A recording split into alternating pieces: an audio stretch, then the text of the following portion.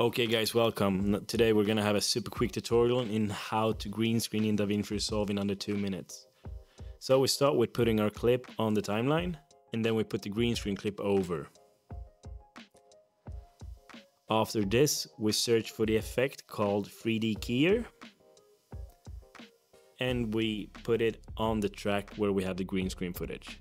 And as you can see, nothing's happening. So you need to go in and go to Open Effects Overlay, and then you can take the drop tool and select the color.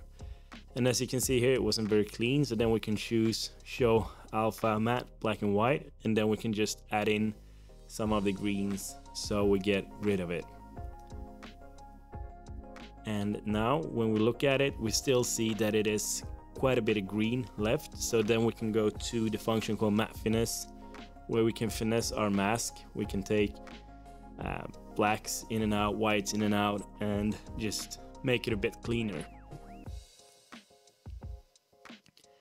And when we feel that it's clean enough, we can just go up to despill to remove some of the last tints of green. And yeah, as you see, now when we scroll through the clip and we play the clip back, there's no green, it's green screen.